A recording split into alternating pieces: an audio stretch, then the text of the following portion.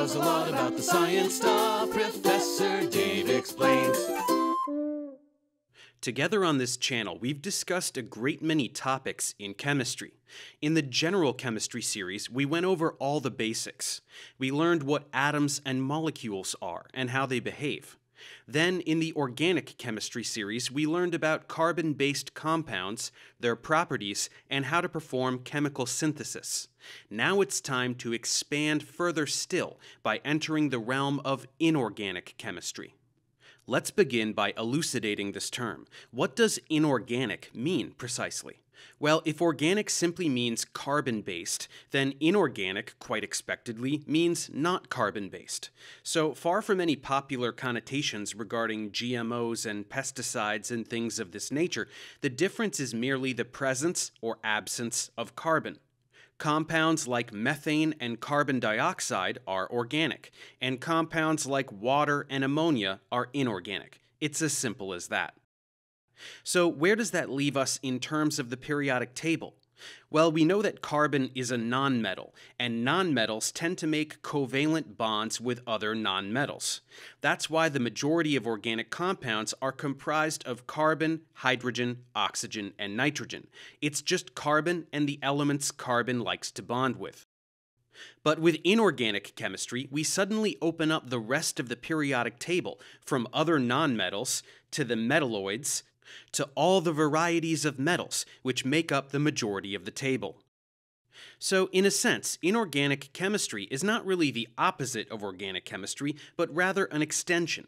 We are beginning to leave this safe little corner of the periodic table and learn about all of these other elements that we had more or less avoided during organic chemistry. What do they do? What are their properties? This is the question that we will focus on first, as this series will begin with a thorough survey of the periodic table, group by group. With so many elements that have gone virtually unmentioned in our studies thus far, it's time to begin to get a sense of their properties, behaviors, and technological applications. After that, we will move into a study of transition metal complexes, which have some transition metal as a central atom that is bound to various ligands. We introduced these in the general chemistry series, but now it's time to go much deeper. Then, with these understood, we will return to principles in organic chemistry with a much broader scope available to us, as we will be able to discuss organometallic chemistry. This is chemistry involving organic compounds that contain one or more metal atoms. Over the past few decades, these compounds have revolutionized organic synthesis in profound ways, offering novel reagents and catalysts that have enabled chemists to perform transformations that were previously unthinkable. We are going to learn about many of these catalysts and the reactions they promote, as well as their relevance in modern synthesis. Now, we should make it clear that since any compound with a bond between a carbon atom and a metal atom qualifies as an organometallic compound, we actually have introduced a few of these already in the organic chemistry series. We talked about Grignard reagents, which involve magnesium. We talked about organolithium reagents and organocuprates, which contain lithium and copper respectively. So this is already not a completely foreign concept.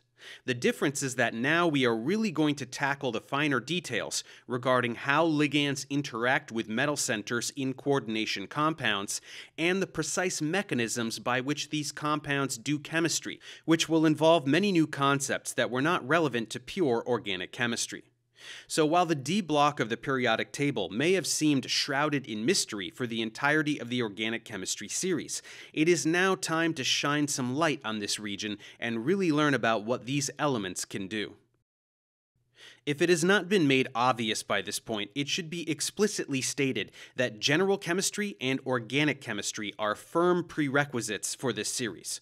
Apart from the first few tutorials exploring the groups of the periodic table, virtually none of the content in this series will be even remotely intelligible if the key concepts from those two subjects are not well understood. While organometallic chemistry does build upon what we learned in organic chemistry, it is decidedly new and arguably more complicated information. But if you've made it through those topics already and are interested in broadening your understanding of chemistry in a profound way, then buckle up and let's learn some inorganic chemistry. Thanks for watching. Subscribe to my channel for more tutorials. Support me on Patreon so I can keep making content. And as always, feel free to email me, ProfessorDaveExplains@gmail.com.